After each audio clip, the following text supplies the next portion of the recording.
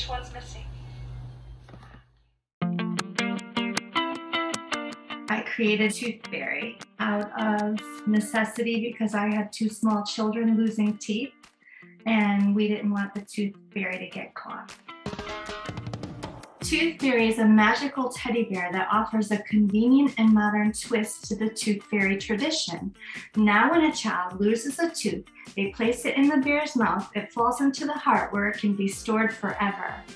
The Tooth Fairy leaves a gift in the customizable cape. The bear can be left anywhere in the home, even on the kitchen table. It makes losing teeth fun and stress-free for the child and the Tooth Fairy. When I first came up with the idea, I had the basic teddy bear, and my children loved the concept. So my oldest said, well, the teddy bear can have a cape, and the cape can have a pouch. And then my youngest figured we can call it Tooth Fairy. So we've all worked at this in one way or another.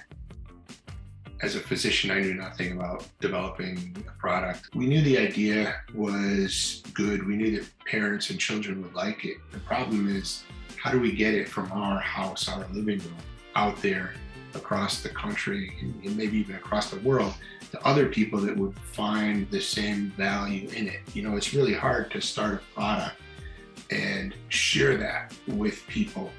It was a lot, but it's been about 5 years at this point of effort, and kind of culminated with airing on the Good Morning America segment. The joy comes in, you know, seeing your spouse's idea kind of come to life, right?